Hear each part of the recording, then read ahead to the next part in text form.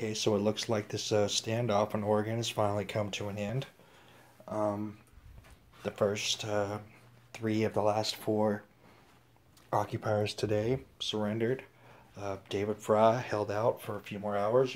May remember him. He was the one that was doing most of setting up the live streams. He was on Defend Your Base, and he was also the one who was taking care of Lavoy Finicum's Facebook and YouTube channel. Once he was killed by the FBI. Um, I'm not going to dive into a whole bunch of specifics about everything. I've covered a fair bit of stuff about this, but what I want to talk about here is about Cliven Bundy at this particular point in time. Okay, now obviously he's the father of Ammon and Ryan Bundy, who were the basically the ringleaders or whatever of this takeover of this wildlife refuge in the middle of nowhere. Okay, y'all may remember him from a couple of years back when the feds were slaughtering and burying his cattle in front of all the mainstream media, because even though his family has ranched there for generations, they're trying to come out and force him to pay taxes for his cows to eat grass on their land. All right, land that he's been using and been owning and had access to for generations. All right, now most people can read the Constitution and understand it. All right, it was like less than 1% of the population were educated when they wrote the Constitution, and they specifically wrote it in layman's terms so people would understand it, and that you didn't need to be educated to understand it. All right, and it clearly lays out defined lines on what land the government can and cannot own. They can own territories, and they can own DC. Granted, well, no, that's just that's it. And what you got to understand is, once a territory is basically like, say like you heard of Louisiana Purchase, where the USA purchased that chunk of land, and that was a territory, right? What you got to understand is, once that land is purchased and it's made into states, and states enter the Union, they are no longer a territory. Therefore, any lands that are not for forts, ports, and other federal buildings like bases cannot be owned by the government. That land will be under the control and jurisdiction of the state.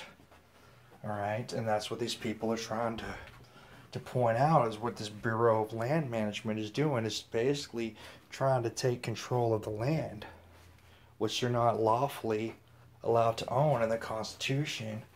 Land that's supposed to be under the jurisdiction of the state. All right, this is why you already heard Governor Abbott of Texas, right? They're talking about coming and taking a big chunk of land in Texas, and he's told the federal government, come and take it.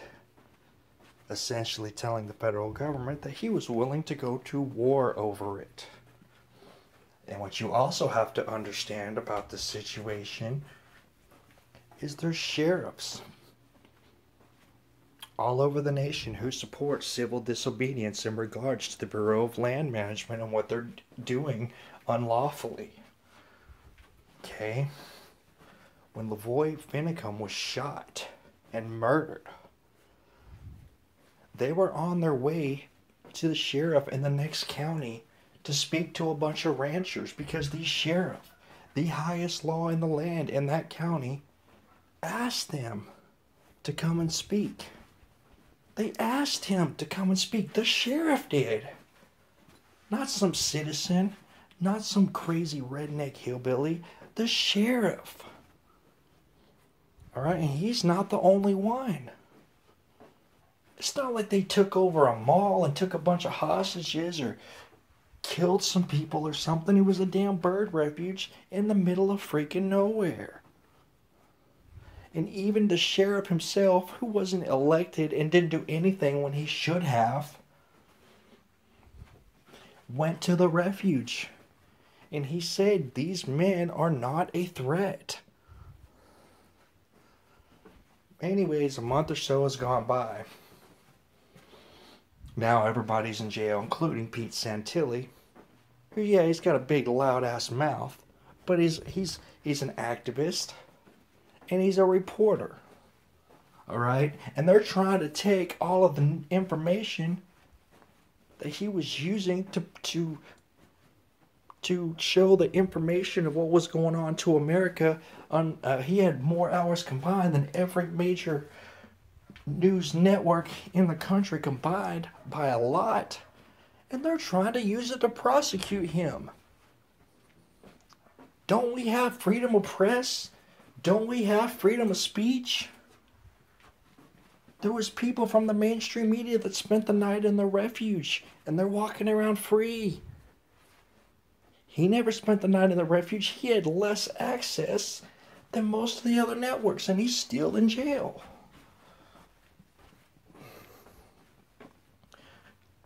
Granted, he called for people to support the cause. That doesn't make him a criminal. That just means that he was using his First Amendment right.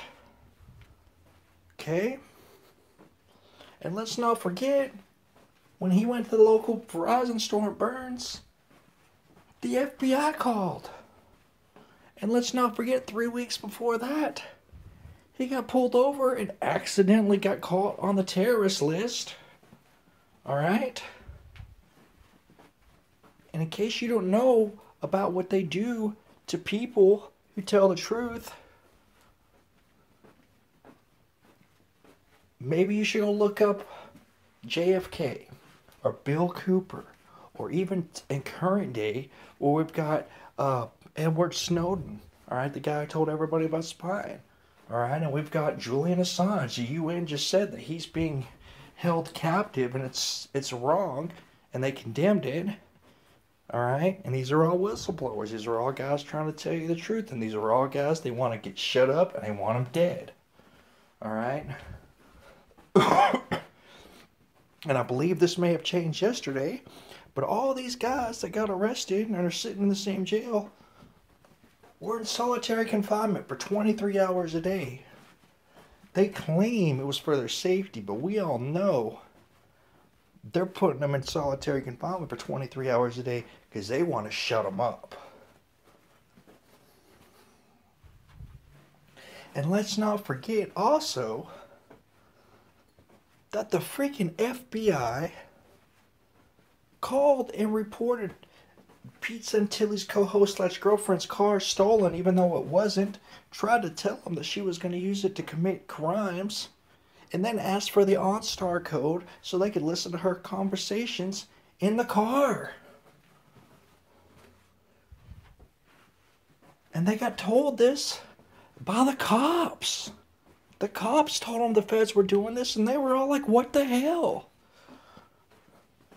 And let's not forget either that we've got all these guys walking around that look like freaking military, don't have any kind of identifying patches on, won't identify themselves to anybody, and a lot of people are saying these dudes are mercenaries. Right? And the whole town for the last couple of days was pretty much under martial law. Alright? They were telling people, do not come out of your homes until we tell you. There's a lot of crazy stuff going on out there. And there's a lot of lawful people that support the exact same cause that they're trying to stand up for. Alright? And but I'm going to go ahead and I want you to keep all that stuff in mind. Okay? Because there's a lot of really bizarre stuff in this that doesn't make any sense. And I want you to keep that in mind as I go ahead and read this article. Cliven Bundy, the patriarch of the Bundy clan and the father of Ammon and Ryan Bundy, made his first court appearance in U.S. District Court in Portland to face charges of 6 crimes against the United States. 6 crimes against the United States. Do y'all hear that? Because that sounds to me like they're trying to tie the words treason and terrorism to a 74-year-old rancher who just wants to freely feed his cows. He went to the airport to go talk to, he was going to Portland to go talk to these guys at the refuge. And when he got to the airport, there was a whole freaking swarm of FBI and SWAT there to arrest one little old 74-year-old man. Does that make any damn sense? Really? Because I'm saying, that's just crazy. So he's going to stay in jail until his second court hearing next week, and he's going to be in jail with both of his sons. And there's also reports that his other son has also been arrested on separate charges in a separate state. I don't know how much of their family isn't in jail. And let's not also forget, before I continue here, you can go back and watch the videos and see there's a conversation with Ammon Bundy talking to the FBI. Alright? And it's important to remember this whole thing started because the Hammond family just went to prison for the second time for putting out a fire. And they called them terrorists. Because it was a BS loophole in a law that's supposed to protect federal buildings, but they were like, oh, we can just use the one that protects federal land as well, even if it was just a fire, and call these guys terrorists. And send them to prison twice. Which is about as good as double jeopardy.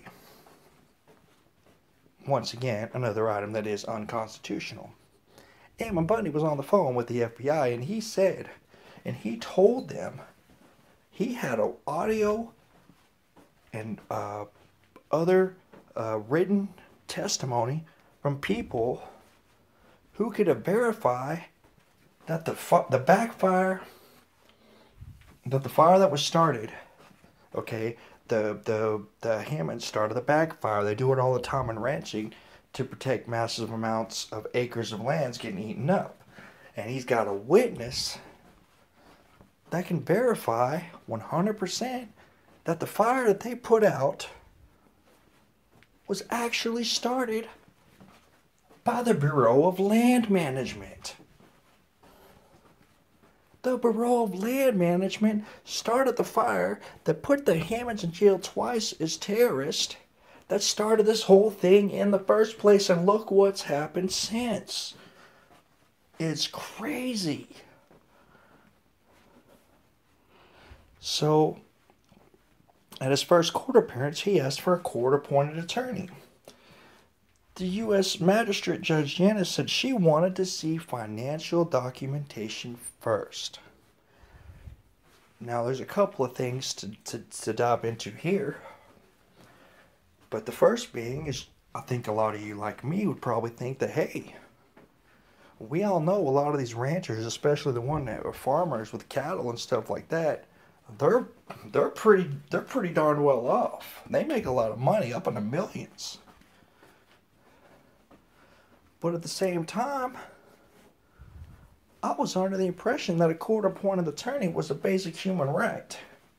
I didn't realize that you had to have have to go through 2 different versions of people's opinions on what is or isn't enough money to hire an attorney. Is that really up for the state to decide, or is that a basic right? I don't know. But I'm sure she was thinking the same thing that all of us are. Or at least some of us are.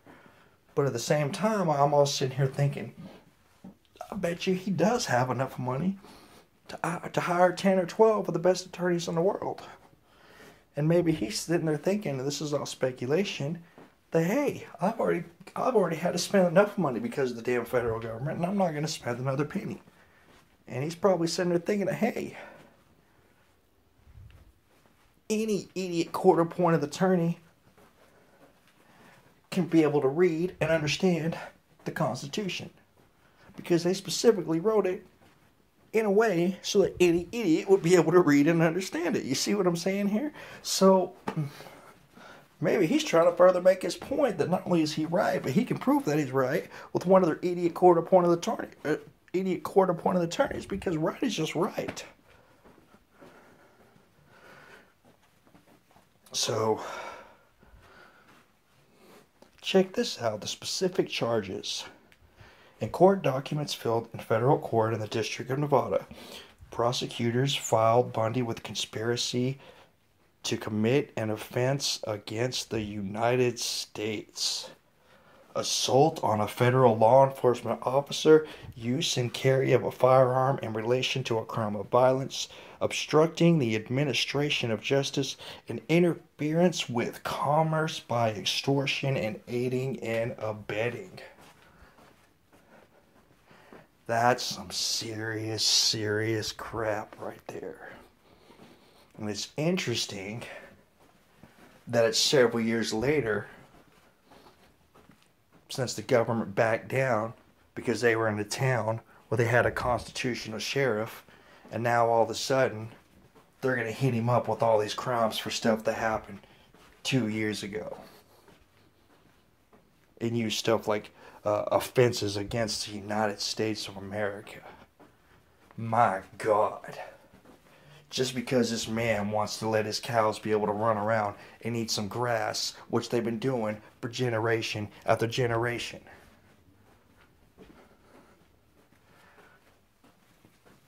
Does this really sound like a treason or terrorism? Or does it just sound like some damn farmer wants to feed his cows and the government's being a bunch of pricks about it?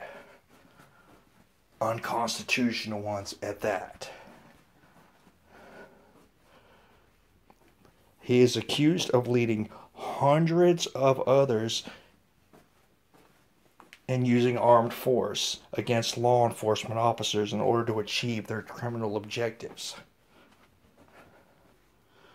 Now, I don't know what to say right now, but from reading this, it sounds to me, unless this is a bullshit statement they wrote, that there's a couple hundred people that are about to get arrested for conspiracy and a crime against the United States government. Isn't that what it sounds like? He led hundreds. Oh, look at this. Cliven Bundy just became Charles Manson, y'all. Isn't that wonderful?